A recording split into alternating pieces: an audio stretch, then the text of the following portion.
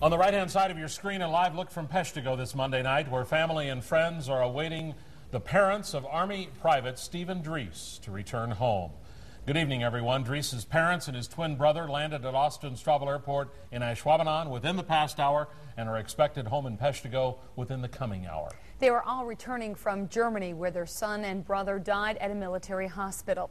Drees was shot in the head last week during an ambush in Afghanistan. His family says he'd only been in the country for 3 weeks. Drees is the 9th Wisconsin military member to be killed in Afghanistan since 2004. He is the first from Northeast Wisconsin. As we just showed you, Peshtigo is continuing its support for the Drees family tonight. Fox 11's Robert Hornacek is there live in Peshtigo tonight with the latest. Good evening, Robert. Good evening, Tom. As you can see behind me, there are hundreds of people who are gathered here outside the Drees' family home in Peshtigo. They're actually lining the street. They go several blocks down. There's got to be a few hundred people here. They're awaiting the arrival of Stephen Drees' mother, father, and his twin brother. Now, when the family left to see Stephen in the hospital in Germany, there were only a few flags in the yard.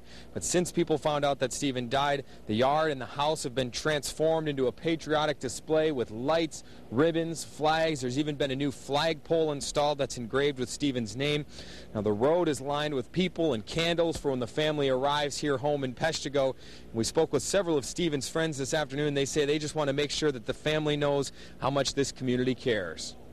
And we did this just to show our support for the family and what Stephen did for his country. We just want to let them all know that we're here to support them. We were real close to the family.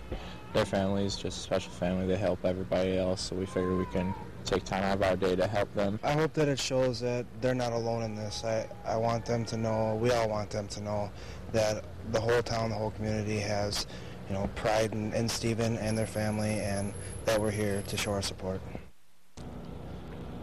Now, the family of Stephen Drees is expected to arrive here in Peshtigo sometime within the hour. If that happens during this newscast, we'll bring it to you. If not, tune in and see it on Good Day Wisconsin. Reporting live in Peshtigo, Robert Hornacek, Fox 11 News.